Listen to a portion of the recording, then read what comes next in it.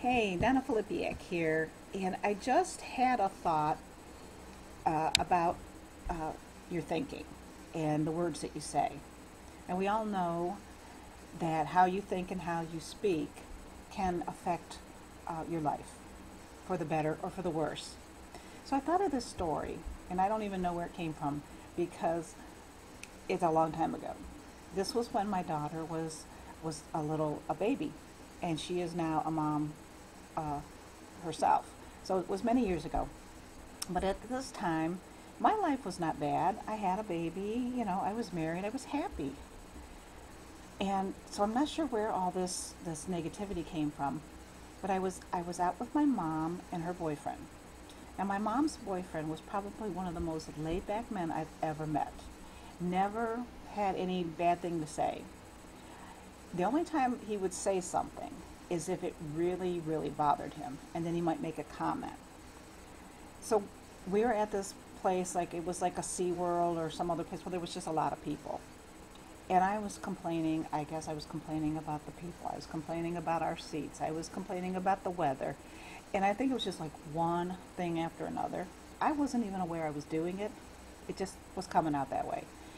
And I heard him say to my mom, "Do you think she could shut up and stop complaining?" Or something. I mean, maybe not quite that nasty, but he said something like that. And when I heard it, it was like he slapped me across the face. That's how bad it hurt, because I knew that when he said something like that, it was bad. It made me stop right there and say, okay, I'm not going to complain again for the rest of the day, at least.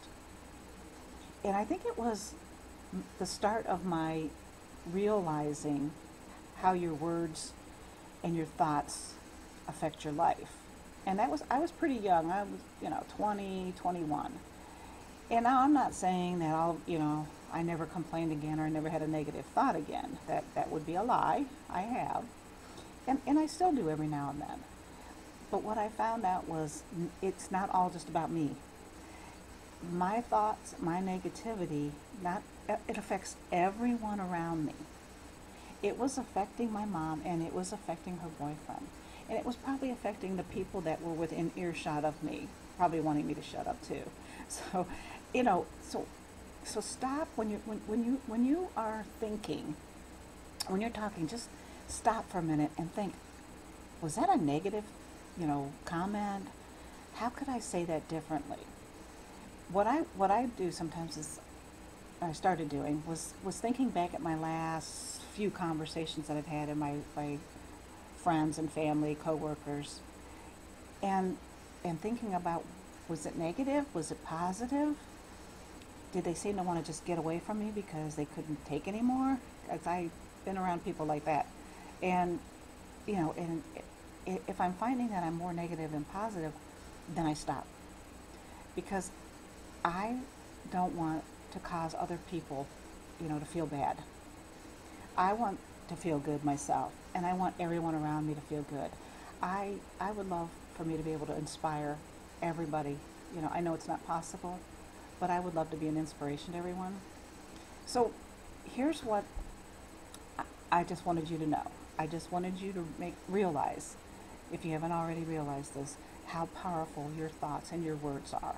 Not only to just you and your life, but to everyone around you.